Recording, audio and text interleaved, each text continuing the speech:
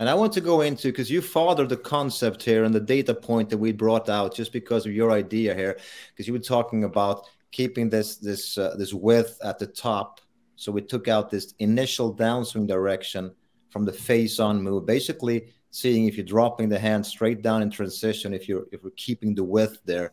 Would you like to go there and talk a little bit about your ideas about the initial downswing direction on this y-axis, as we call it?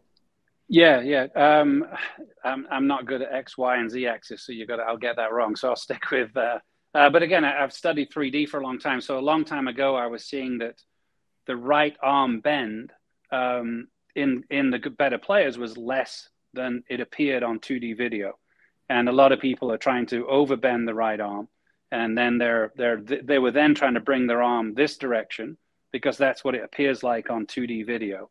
You saw a narrowing this way, but that was really because of the way the body was orienting. But what we saw on 3D, we could segment each piece out. So we could see that the right arm was not bending as much in better players.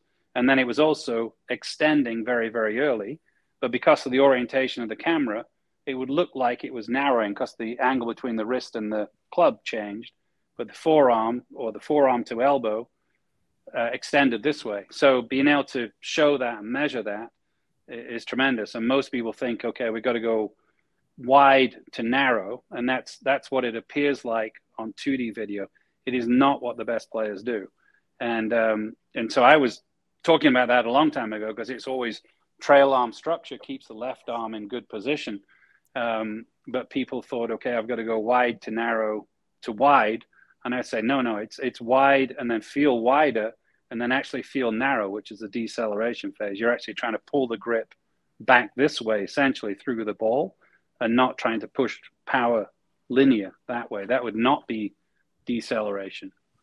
So that's very different from the wide, narrow, wide concept. You're talking about wide, narrow, basically, to fit the acceleration and the release of the hands in the club. Correct. Yeah. Because the understanding too, for me, is my personal journey of understanding. When I learned, 5, 6, 7 years ago, where the mass of the golf club was, again, we weren't trying to affect the grip. We're using the grip, but we were ultimately trying to affect where the mass is. When the mass of the club is trailing the handle too long, then now it's not going to, again, ultimately get to club head speed. So understanding where the mass was a dramatic difference in what we were trying to affect. Yes, we're holding the golf club, but we're trying to make the mass of the golf club move around our body correctly. And that doesn't work when you're putting too much force too long towards the target.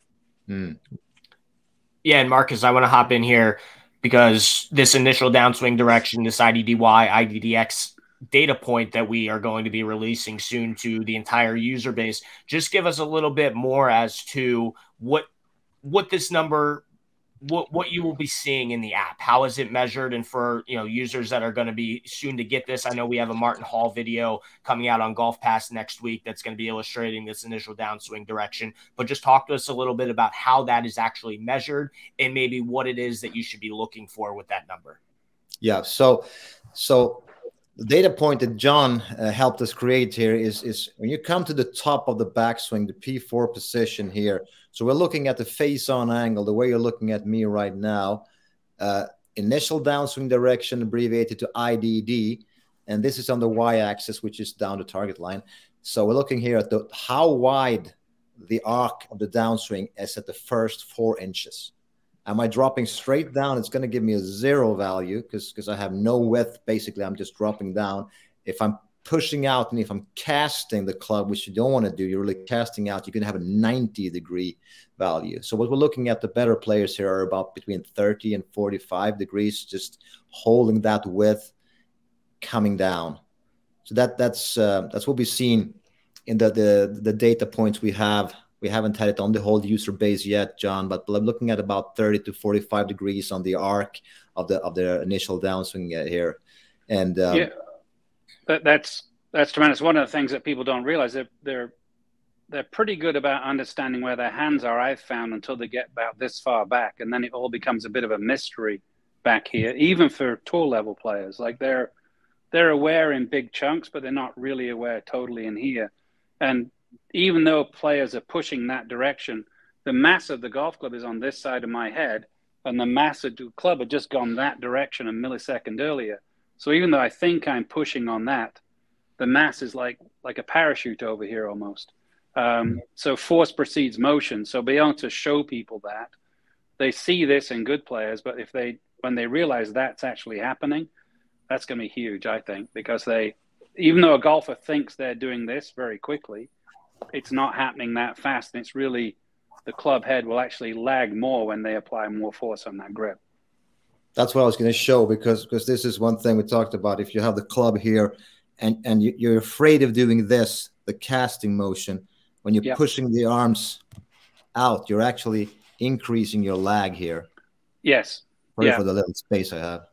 Yeah, no, but Sasha McKenzie is the one that helped me a lot with that the mass is following the force the mass is following the force. If I push that direction, it actually looks like it's gone more lag, which is a bit of a mind-blowing thing for most players. I still struggle to get my head around. I can see it in other people. It's difficult to, even for my own game, be aware of it and trust it. So that is the initial downswing direction seen when you see the avatar in the deWiz app on the face-on view. That's where you can see this start of the downswing, the very initial, the first 4 inches of the downswing, and then when you're looking at the player on the down the line view, we're looking at the plane angle coming down. That's the initial downswing direction, the toe heel wise, and if you're transitioning back towards your heels, you're going to get a negative number. If you're transitioning straight down, it's a 0 number, and transitioning towards your toes, that's a positive number. And again, what we see with the best players, professionals and low handicap, is that they transition their hands towards their toes.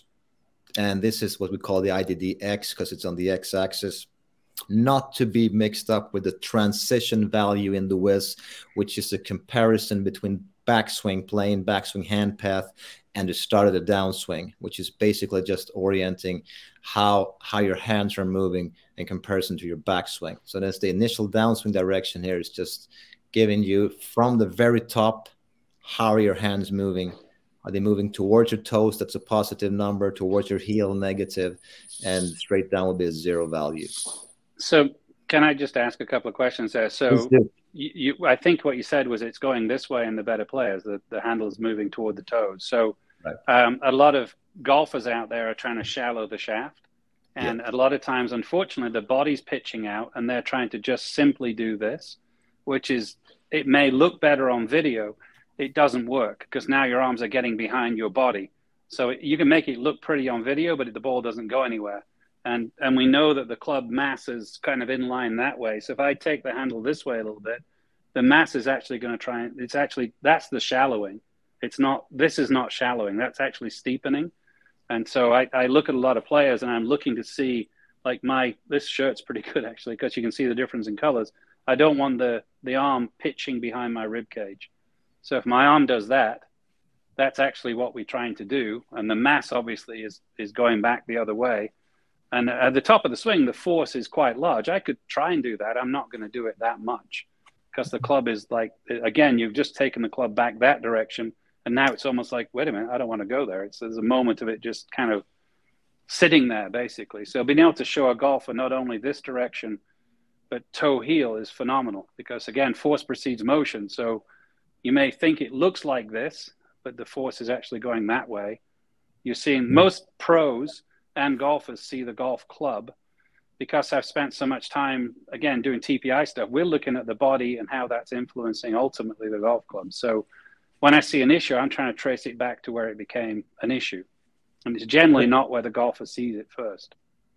Very interesting. It's almost like we prepared this beforehand, because the last data point we're about to release now to the public is whether you're shallowing or steepening the shaft in transition. Of course, we're looking at the forearm rotation of deWiz here, which corresponds very good to the shaft itself. And like you said, John, the better players, they're transitioning their hands slightly outwards, basically on the plane line, and the shaft is shallowing slightly in transition. Perfect. Yeah, we didn't set it up earlier, but that's the illusion of 2D video a lot of times that sends us down a bad path.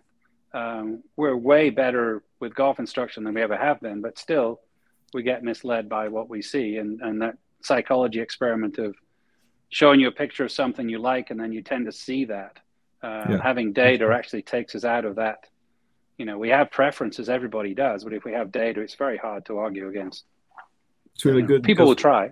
What Markus is talking about is what we are working on a lot now over the past, been working in the past months or so, is to get, we talked about it offline before, is to, so how are the hands actually rotating around the 3 axes throughout the entire golf swing?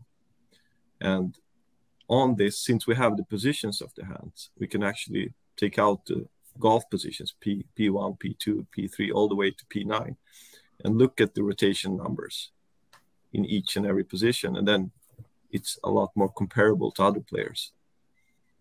That's fantastic. Yeah, I mean, we talk a lot right now about flexion, extension in the wrists and ulnar and radial, but ultimately the biggest movement is forearm rotation. I mean, it's not even close. I mean, these do move, no doubt, but the forearms rotating from pronation to supination is bigger than any other value that goes on. So if players don't have they can make up their own recipe, if you will, but this is happening. And everybody's a little more focused on this stuff.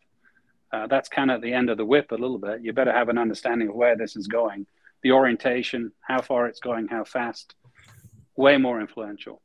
No, I've said for a long time, the best players compensate better than the bad players. I mean, so they all have a pattern and nobody's totally consistent, but they compensate better. So if they know their closure rates and any testing you want to do that, I'm all in, because that's fascinating field for me. Is there a way to see, like, when is it closing? Because there's got to be, it's not closing at the same rate the entire motion, is it? No, it's not. So we're looking at distances before impact and after impact. So certain distance, let's say 30 centimeters before impact and 30 after, measuring it across the whole distance. We're looking 30 before, 30 after. So, I mean, whatever you want to test and take out from the data, we can do it. No, that'd be awesome. That'd be awesome too. Again, we kind of know some of the things we're trying to get to. How do you coach a player to actually do that? That's ultimately what my job is anyway. You guys are helping with technology, but ultimately I've got to get them better. So understanding what the recipe is, again, helps tremendously. And the difference is quite significant if you try to hit different shots, as we've tested as well. Hold off pattern or a full release, as we talked before. So. Yeah, so a fade release is what I want, which doesn't usually sacrifice much on distance. So a hold off pattern, if we're looking at stats, we can make it curve left or right. But if that person's scrubbing off a lot of speed, it's really not, the trade-off's not worth it. Well, guys, I'm going to hop back in here. We've gone 30 plus minutes. This has been very informative. I think a lot of people are going to find a lot of great value in this conversation. As we mentioned, and Markus mentioned, these initial downswing direction data points will soon be in the app of all of our users. So you'll see it marked as IDDY, IDDX, and then the pronation, supination data point that we mentioned as well. That will also soon be unlocked in all of your apps at home. So whenever you guys reach out to me and you email me or shoot me a message on Instagram and you ask, do you have the ability to do X? Do you have the ability to do Y? No, the answer is yes, we have the ability to do all of these things. And some of them are just, still in development and still doing testing, as Anelis and Markus are constantly just hitting balls over and over and over again and testing out all of these data points. So we thank you guys so much for taking the time to join the webinar. Jon, I really appreciate you taking the time to join us. Any last comments from anybody before we get out of here? Thank you for having me. A fascinating subject. I'm glad you guys are doing what you do, and I'm glad you're much smarter in that direction. I'm happy I'm able to guide you on some things to look at, but thanks for doing what you do. Really appreciate it. Thanks so much, Jon. Really value your insights and the feedback. Thank you. You got it. Anytime. Anytime. Thank you.